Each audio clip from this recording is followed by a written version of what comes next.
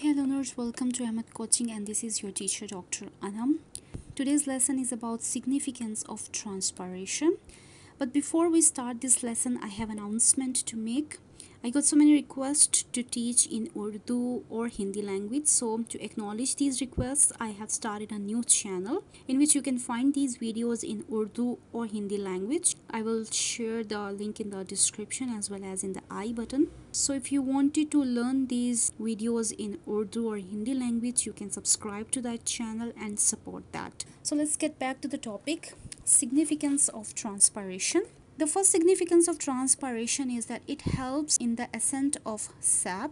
Now the sap is actually water, sugar and minerals. All the things which are required by the plants for their growth and development are present in sap. So the ascent of sap means the movement of water, minerals and sugars from the lower parts to the aerial parts of the plants. And transpiration is going to create a suction force by the help of which all these things are going to move upward. This is similar to this plastic bottle example. You have this plastic bottle and then you are going to press it in the middle to form a suction force, and when you will suddenly release your hand from the paper ball, it will move inside. So this suction force has created the movement of this ball. Similarly, the transpiration is helpful in the creation of such a suction force which helps the ascent of sap. The second significance of transpiration is that it aids in the absorption of water and minerals by the root. So when the water move out of the leaf, will cause the decrease in water potential. So to overcome that water potential, water will move from the root and it will enter into the xylem cells. So transpiration will be helpful in the absorption of water from the roots or from the soil. It maintains water balance by evaporating excess amount of water. If too much water is present in the cell, they will become turgid and they may also rupture. To overcome this situation, what excess water, it will be removed out of the cell by the process of transpiration so that the cells, they are in normal phase. Another significance of transpiration is that it is very helpful in maintaining the suitable temperature for the leaves and also render cooling effect to the plants. When the weather is very hot, water vapors, they will move out of the plant leaves, and when the water vapors they will move out, they will take the heat with them and in turn will cool down the plant. It is similar to the process of sweating. When it is very hot day, you are sweating a lot. When that sweat is evaporated from your body, you will feel cool. So the transpiration is working similarly to the sweating. Another significance of transpiration is that it plays vital role in the translocation of food from one part of the plant to the another part. For example, food is prepared in this leaf.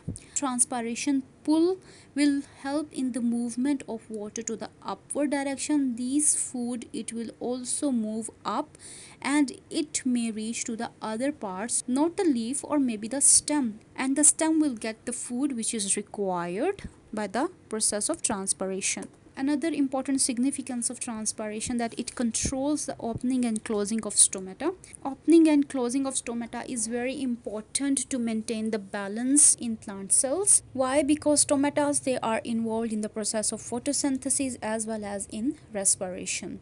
By controlling the opening and closing of stomata, it means the transpiration is indirectly controlling the process of photosynthesis and respiration. Here you can see that stomata, they are opened when the water molecules, they move in the guard cell of the stomata. This is happening because the potassium ions, they are entering in the guard cells. So the water molecules, they will always follow the potassium ions. So when the potassium ions moving inside, the water molecules are also moving inside, and this will cause the turgidity in the guard cells, and this will in turn cause the opening of the stomata. And when the stomata is open, it means that carbon dioxide, it can enter and oxygen, it can come out. Okay, stomatas close when the water move out of the guard cell, and remember the water will only move out of the cells when the potassium ions they will move out of the guard cells. So when the potassium ions are moving out of the guard cells, it means the water is also moving out of the guard cells. It will flaccid these cells and the stomata it will close. The transpiration it also prevents wilting of leaves and plants. If the stomata is open, it means too much water is evaporating, and when too much water is lost in the form of transpiration, it means that plant is actually in loss of water, and this loss of water can cause the wilting of leaves and plants. So the transpiration it will also helps in preventing the wilting of leaves and plants by closing the stomata. Another significance of transpiration is that it is helpful in the transport of water to the tall plants, and this is happening because of the transpiration pool. So that was all about the significance of transpiration. If you have any question, you can ask me in the comment section. I will see you in the next video.